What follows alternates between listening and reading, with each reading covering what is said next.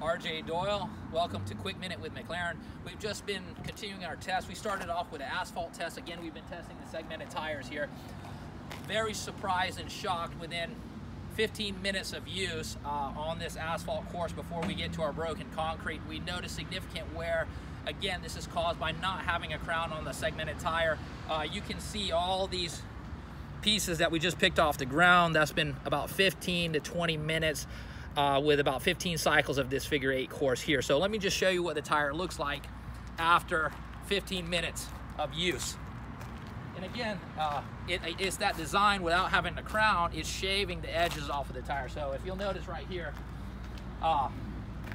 let's look at the hours real quick. So you can verify the hours right here. Again, it's still at 1,231 hours.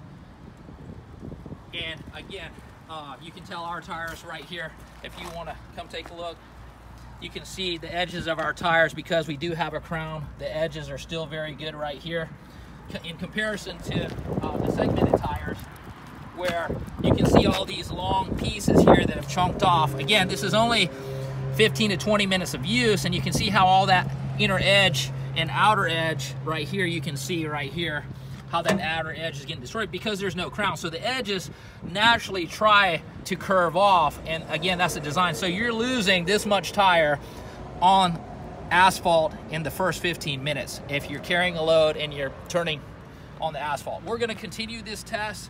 Very shocked, very surprised in 15 minutes how much damage we've done to this segmented tire on just a regular figure 8 course on asphalt. Tune in, go McLaren, go extreme.